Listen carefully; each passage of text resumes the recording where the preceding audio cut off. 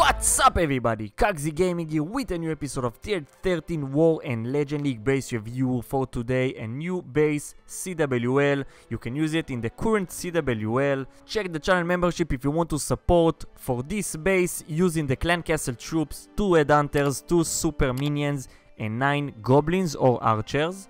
The copy link for that base will be in the description.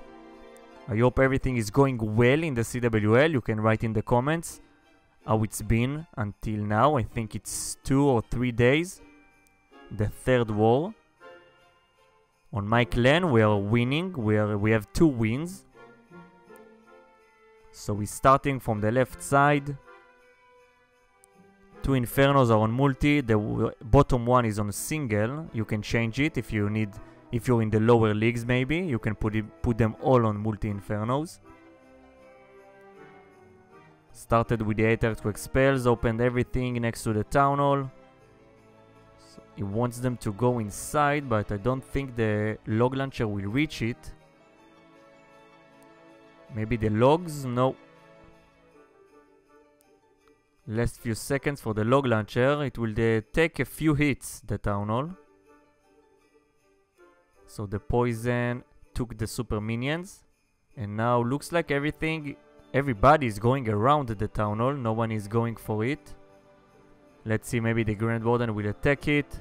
If the queen was next to it and not on the outside, it will definitely get the second star. But looks like the Grand Warden is following the queen, attacking whatever she's attacking. So yeah, the town hall took everybody there.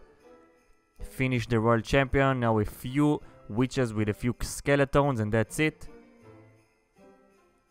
Definitely not a 2-star. The scatter shot will just finish them off, so we can take a few more buildings.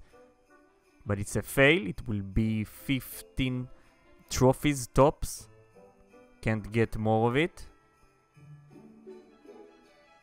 84% and it will be maybe 86. Let's see. No, the Wizard Tower will finish them off. So 85%, 1 star, a fail. Almost took the second star. Maybe if he would use the wall wrecker, maybe he will get it.